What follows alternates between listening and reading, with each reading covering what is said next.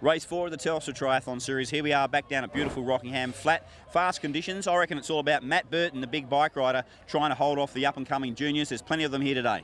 There are plenty of them here, and we've got a good women's field. Katie Gibb and Renee Baker. We might see one or two of the junior girls get amongst the action there because it's a very fast course, as Simon says. Looking forward to this race today. Let's get it on. 1,250 people.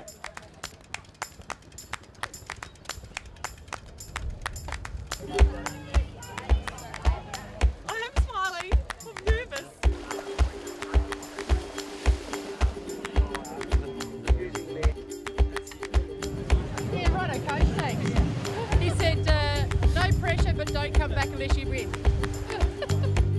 And 2-minute break, we have male.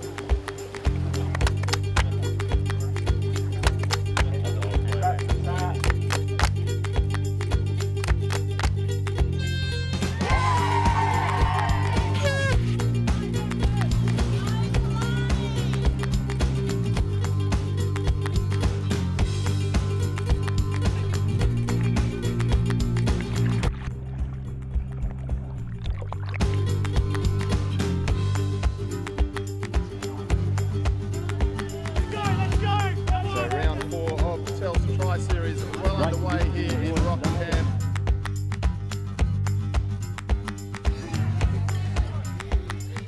Well done!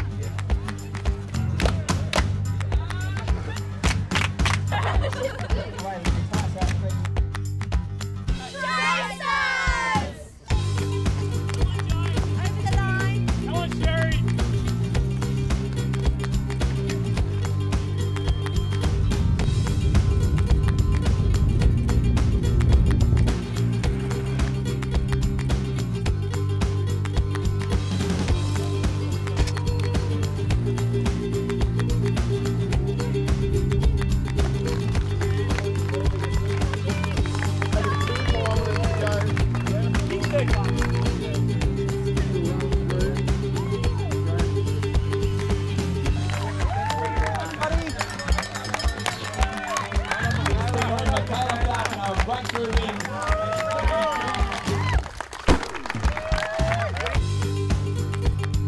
So we're here with the winner of round 4, the state champion, the back-to-back world champion, Matt Burton. What a ride today. You absolutely set this win up with your bike ride leg.